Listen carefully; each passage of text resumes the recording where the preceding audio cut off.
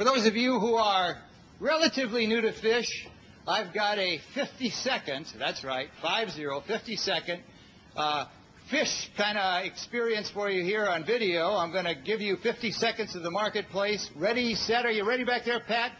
Go. Let's see that marketplace one more time. Come on, somebody buy a fish!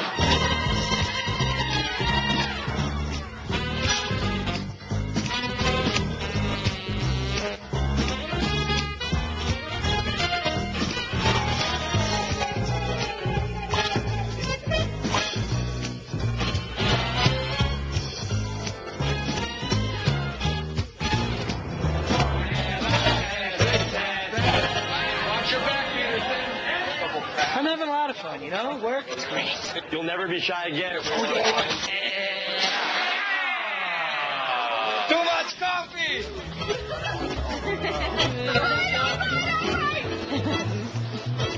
Holy mackerel!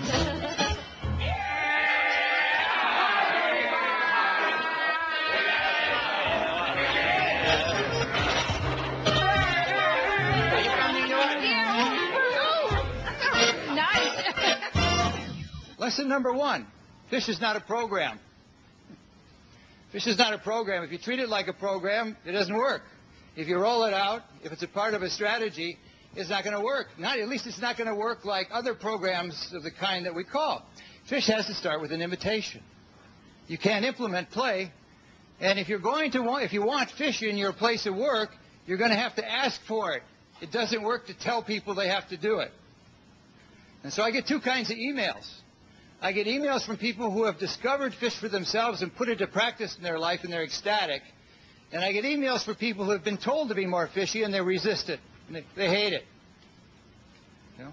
And that's the difference we're talking about. Fish has got to start with an invitation in order to avoid being another program. The second lesson learned was the fact that there are so many places and so many people where the first step was taken by somebody in the organization. Not taken at the top. You know, leadership is important, but the first step is often taken by a courageous person inside the organization. And when you take that first step, you never know if there's going to be a second step. You just don't know for sure. You have no way of knowing.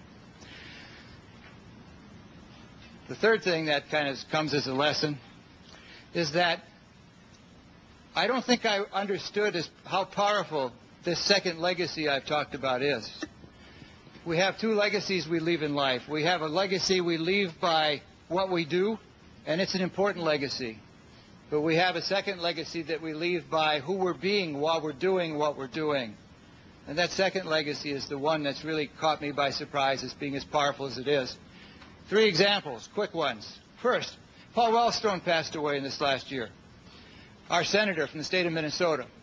And when somebody at that level passes away, there are a lot of events to celebrate. You hear a lot about it. But you know what was surprising to me is that some of the stories I heard for the first time. And the story that I remember that really stuck out was the story about Paul when he was invited to the White House. Of all the senators over the years that have been invited to the White House, the favorite of the kitchen staff was Paul Wellstone. And why? Because he took the time to go back and thank them after he'd had a meal there. Just one of those little things he did to make people's day, a selfless act. And that was a part of his legacy. Then there was Mike Troy, the elementary school counselor in Eau Claire, Wisconsin. One of the first fish campers that we ever had. You know, he came into fish camp. He was so excited about how he was going to put the fish to work in an elementary school, how he was going to build the kids up, how he was going to connect with them in that way. And then Mike passed away jogging with his son, 50 years old. 3 weeks later, out of the blue, came an email from his wife. In that email, she said, you know, at the funeral, the kids all came, and they brought little cutout fish.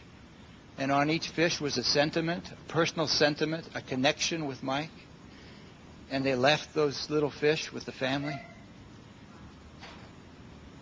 It's not just the work we do. It's also who we're being at work.